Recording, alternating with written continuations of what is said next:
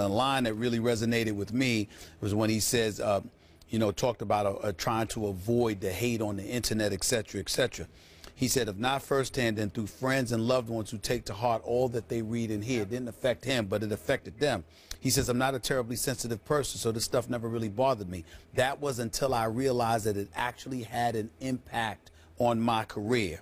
Over my career, I would learn that everything people say behind these computers and smartphones actually shape the perception of you. And so he basically was saying, I refuse to be a prisoner to this any longer.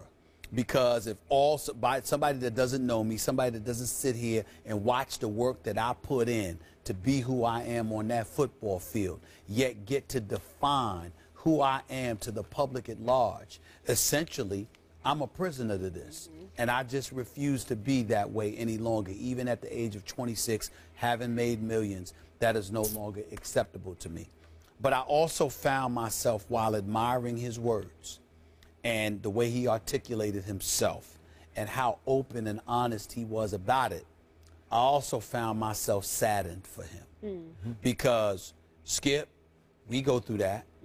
People try to define who we are and what we're about, what our character is, what we're made of. I'll be damned if I surrender to that. Thank you. Nobody is allowing, nobody is getting me to wilt beneath that pressure. If anything, I'll break them before they ever think they're going to break me. That ain't happening. And so to be 26, to have all of this talent, to be a participant in a game you claim to love so much, and I have no reason to believe to not believe what he articulated. For him to succumb to that to some degree, I hold no disrespect towards him whatsoever. I'm just saddened that that had any kind of effect on his willingness to walk away from a game he claims to love. I feel like Rashard was a Twitter victim. I think at the bottom line, he says, I'm not terribly sensitive. I'm not sure I can buy that.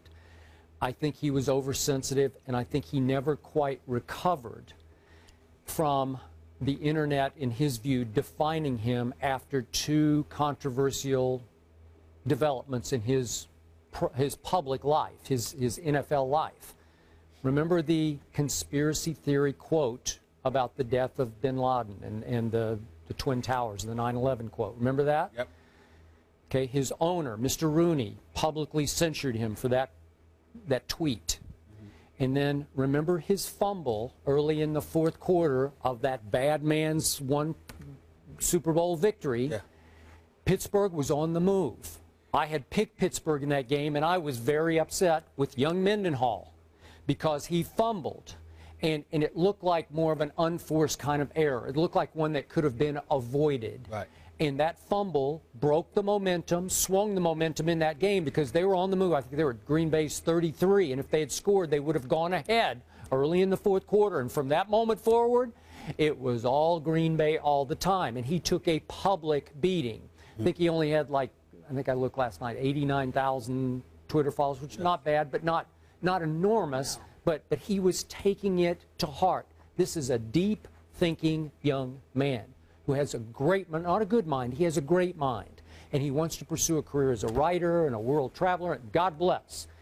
But remember, the NFL helped put him on the map. It helped him make some early money he could not have made in any other line of work, I don't think. I mean, this is pretty quick money. Now, you give up a lot body-wise, as he points out. But he talked about living a private life in the public eye and how he finally couldn't live with that.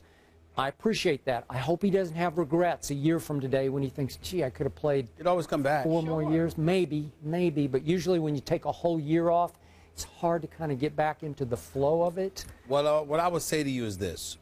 You say he's a Twitter victim. The reason why I somewhat disagree with that is because this doesn't come across to me as just about Twitter.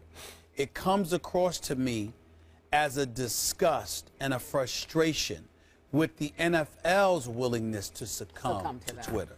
If you work in an industry that allows you to be a prisoner to it because it influences the thinking of coaches, of executives, etc., then that's where the prisoner comes in. Because if it doesn't affect them, then your stats and all of that stuff is not only what defines who you are and what defines your value. And by that, when I mean when NFL, I'm talking about fantasy football and all of that stuff. What I'm saying to you is that this is not some guy that's just complaining about criticism he takes in social media or the attention that he gets in social media. This is a guy that's lamenting the impact it's had on an industry he apparently fantasized about being a participant in, ultimately reached that goal and found that it's not what it once was and it's not what it's cracked up to be.